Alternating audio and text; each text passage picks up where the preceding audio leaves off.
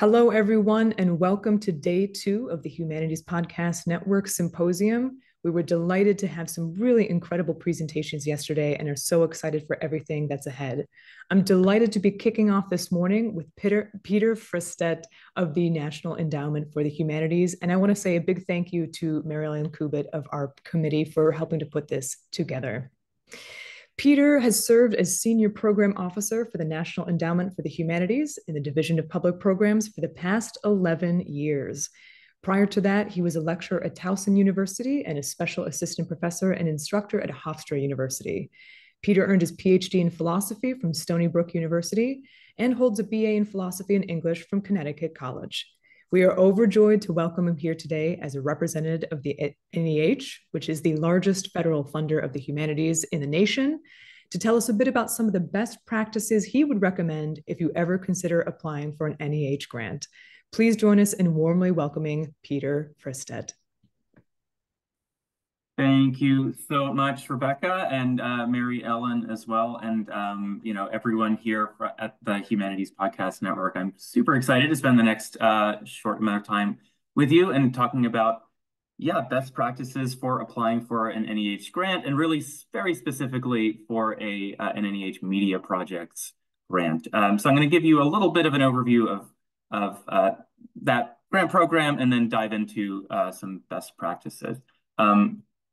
Let's see here. Move myself forward. There we go. So first off, though, just a quick overview of the agency. So we are a small independent federal agency. We were founded in 1965 alongside the NEA by Congress. And I will let you kind of read our mission statement there.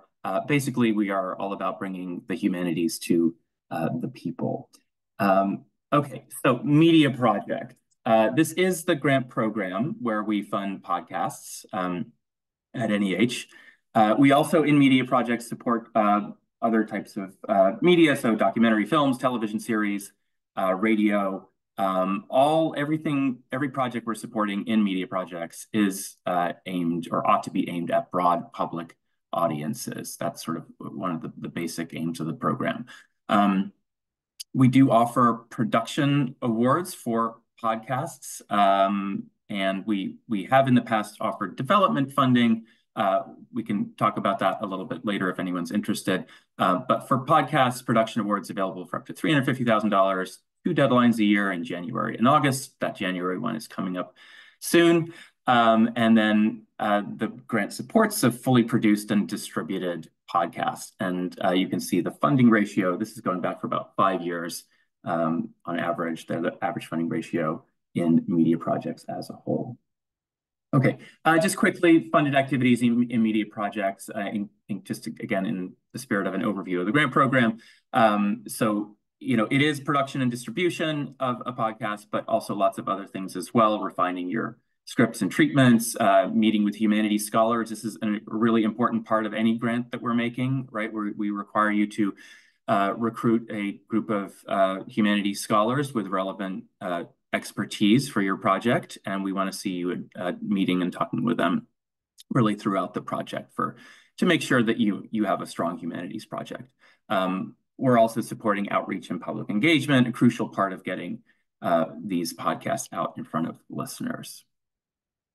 Okay, and then real quick, who is eligible? These grants are not available for individuals, but they are available for organizations of different kinds. And those are the 4 categories there of eligible applicant for this grant, and really most grants at NEH, actually, that are not targeted to individuals. Okay, so best practices. I have a handful of slides here, so I'll just kind of talk you through them.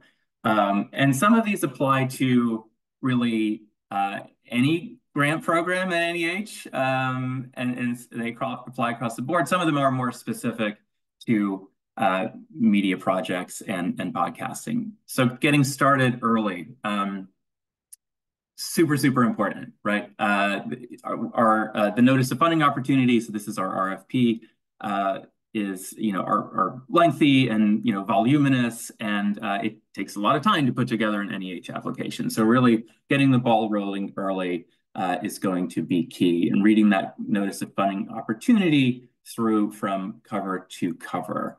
There's lots of details in there, lots of information. And so really familiarizing yourself with it is going to be important. And I'll show you where to find that in a few minutes. I'm going to go over our website as well. In that notice of funding opportunity, you will find funding restrictions. You'll find lots of things, but one thing to kind of pull out and focus on is our funding restrictions. So, those the types of activities we don't fund, and also our review criteria. So this is, we publish the evaluation review criteria that our external reviewers hold each application up to and sort of evaluate according to. And so knowing what those are and really building kind of answers to those criteria into your application is sort of a good way to go. Reading sample proposals, we do include those on our website of funded projects. You'll see what a successful project looks like and a successful proposal so looks like. I'll tell you where to find those in a minute as well. Okay. Other best practices. So really, again, that team of scholars advising the project, getting those folks on board early, starting conversations with them so that those conversations can inform the project. Also, on the kind of more creative side, right? So consulting or even working with an experienced humanities podcast producer. We ask for samples of prior work, right? And so this is especially true if you are kind of early in this, either early in, starting off in podcasting, or you've done other types of podcast work, but not necessarily work in the humanities, right? So, someone who can kind of speak that language, that can really enhance an application. As I've said, these are long applications, and so conducting extensive research on the subject, right? We want to really, you're going to get a chance to kind of demonstrate that knowledge in the application, and so having that work in your back pocket is going to be valuable. Doing some archival work and preliminary interviews that can inform your treatments, and give us a sense of where you want to take these. The series or the episodes that you want to produce. And then identifying clear humanities themes based on scholarship unfamiliar to public audiences. There's kind of a lot to unpack in this one, but we ask for a set of kind of audience takeaways. We want you to be clear on those. It should be based on humanities scholarship, but not necessarily like freshly minted humanities scholarship, right? That is like new and exciting for scholars. But what it should be is scholarship that has not yet kind of trickled down to the public consciousness, right? Okay, and then finally, maybe the most important of all is to reach out to one of us at the agency, a program officer, like myself, one of my colleagues. There's 8 of us in the public programs division. We all work on kind of all of our grant lines, and we're very happy to talk to you and help you figure out, fit with the agency, fit with the grant program, competitiveness of your idea and, your project idea. We can, and give you lots of suggestions like I'm doing today on making it more competitive. And also we do read drafts of proposals, so submitting a draft for feedback. We publish those deadlines. They're generally about 5 weeks before the application deadline. So actually for that January 8th application deadline, December 4th is the draft deadline. And we'll provide written feedback, oral feedback on those. Okay, I just quickly kind of a website best practices here. So, the NEH website does have a landing page for every grant program. You have the URL there, but you can also just Google Media Projects NEH and you will get there very quickly. Tons of information on the landing page here. So really kind of using this as a one-stop shop. I'll just circle there about the program. That's the first tab. You can find like videos of, kind of webinars with all kinds of information about applying, description of the program, all the key information on deadlines and so on are up there on the right.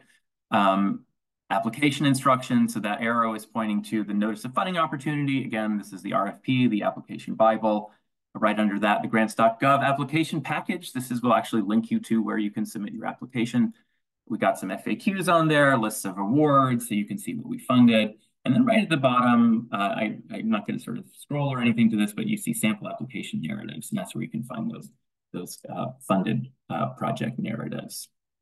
Okay, and then just finishing with a few examples of podcasts we have funded recently. So this is just to give you a sense of the range of institutions who have applied and received funding, right? So a couple of universities there. We have a State Historical Society. Wintergren supports work in anthropology. And then Radio Diaries, of course, an independent podcast and radio production company. So that is it. Thanks. That's my little presentation to leave you with some contact information. That's my email address at the bottom, and then public PGMS at NEH.gov is the public programs general inbox if you want to send a kind of general query. So yeah, I think we have a few minutes for questions. And so if anyone wants to, I don't know if Mary Ellen, if you want to come back and sort of field some questions, but very happy to take questions from folks.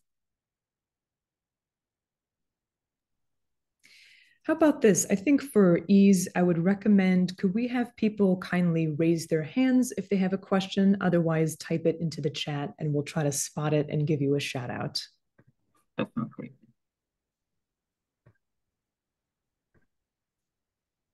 Okay, let me maximize. Actually, I'm going to stop sharing my screen here. Okay, I can see folks. Let's see.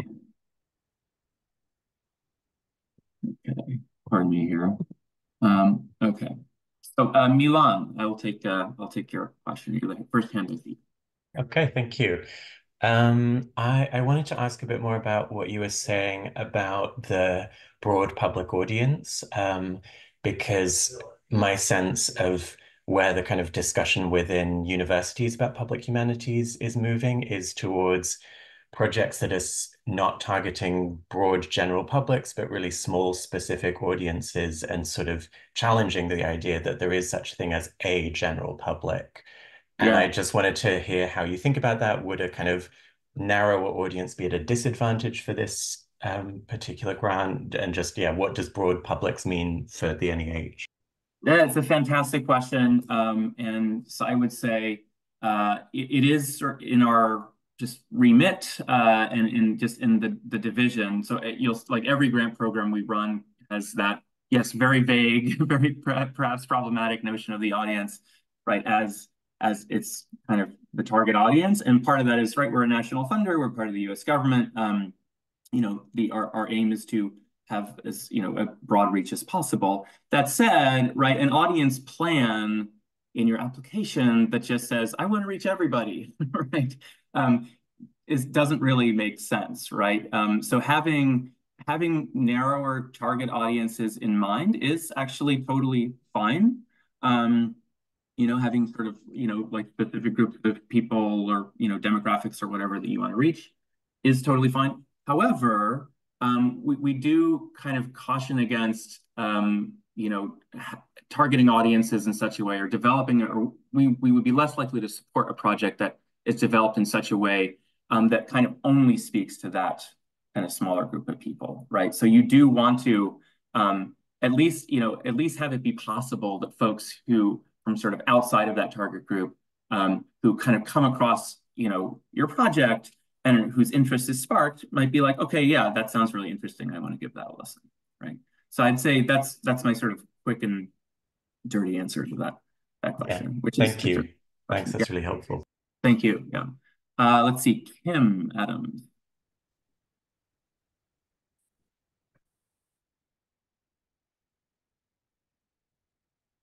Sorry, am I next or is? Yeah, go ahead. Oh, okay, great. Hi, thank you so much for your presentation. I would really love it if you could tell us a little bit more about the humanities themes.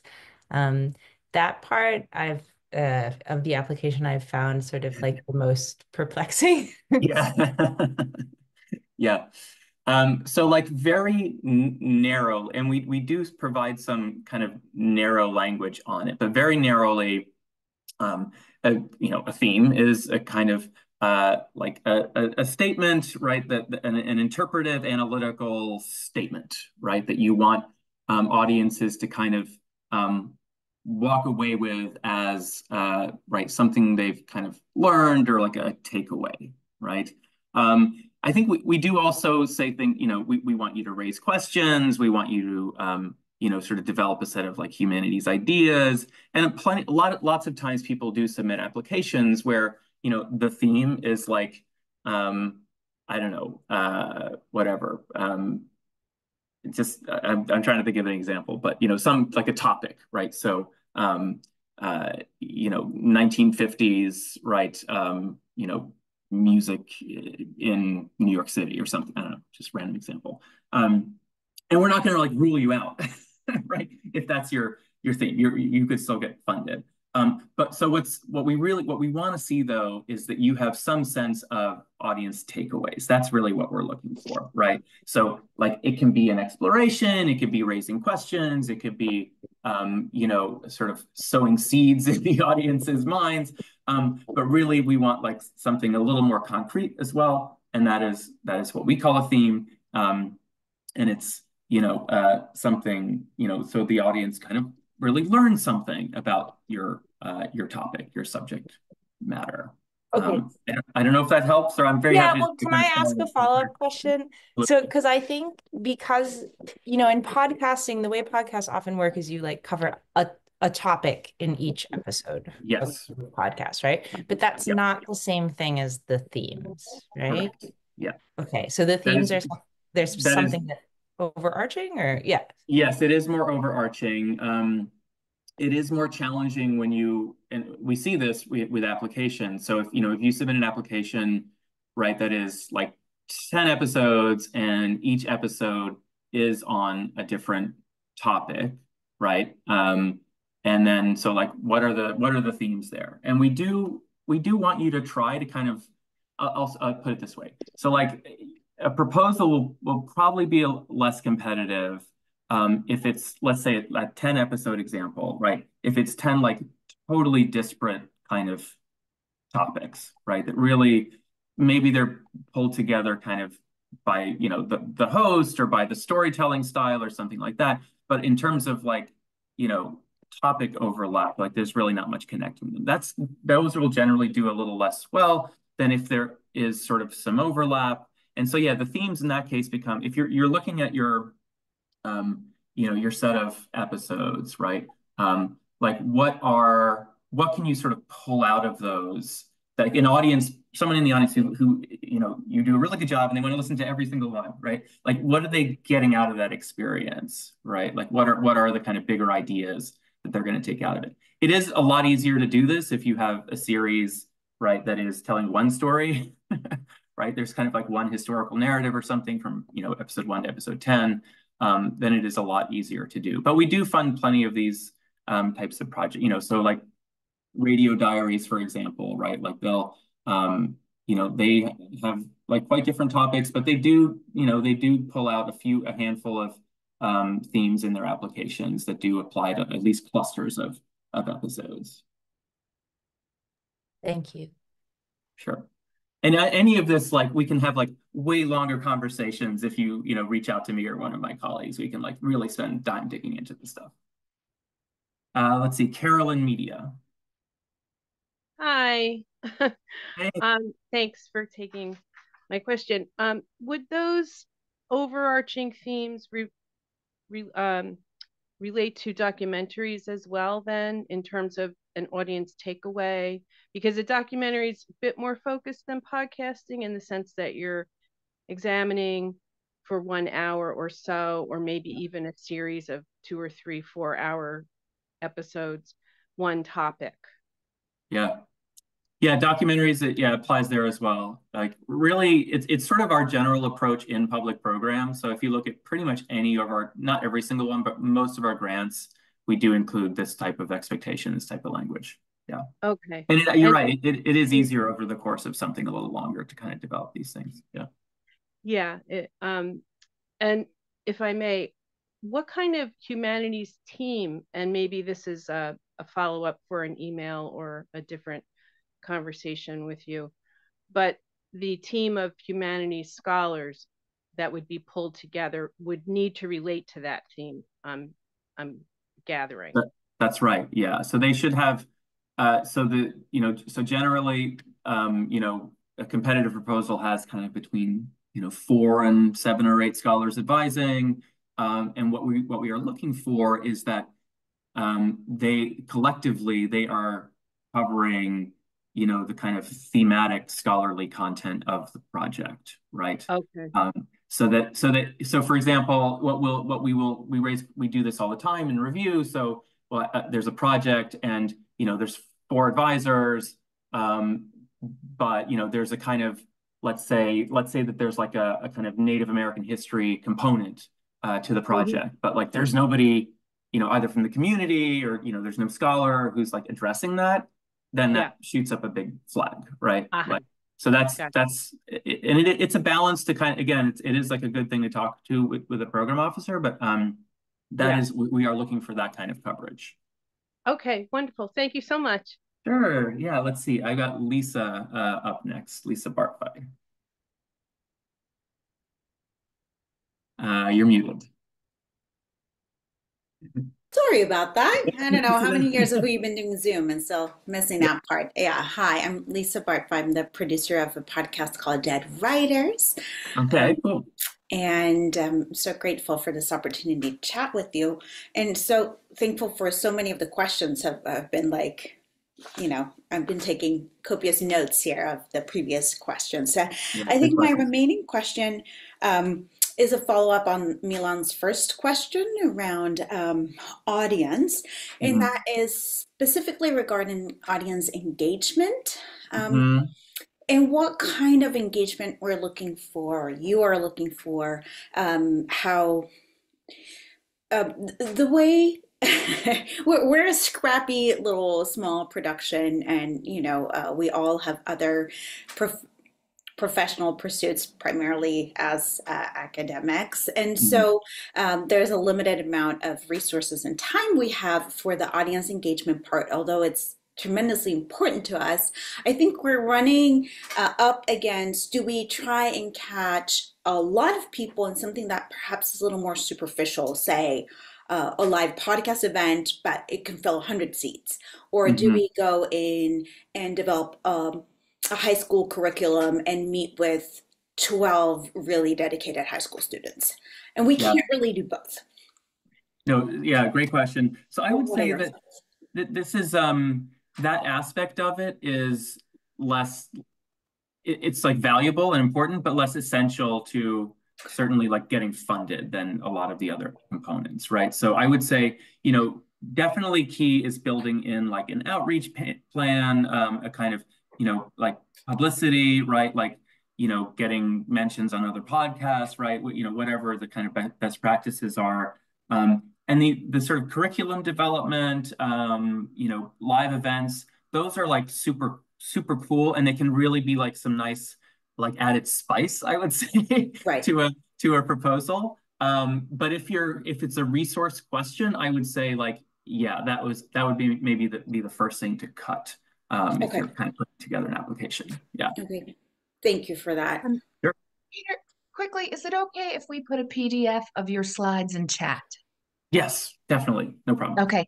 And then we have a question from Benjamin and P. Hetzel. Do one of you want to pop in and ask your question? And then I think we're going to have to finish it up with Carolyn's question. So we will do those last 3 for Peter. Okay, great.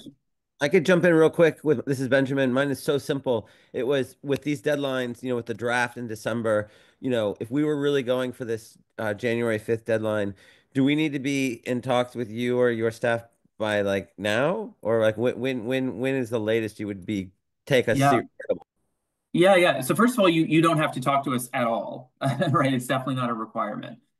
It's really about like, if you have questions, you want some advice, reach out to us. And there is a draft deadline, but there's no deadline for talking to us, right? So it could be literally like the morning of the deadline of the application, and shoot us an email, like give us a call, like we will probably have a lot at that time, right?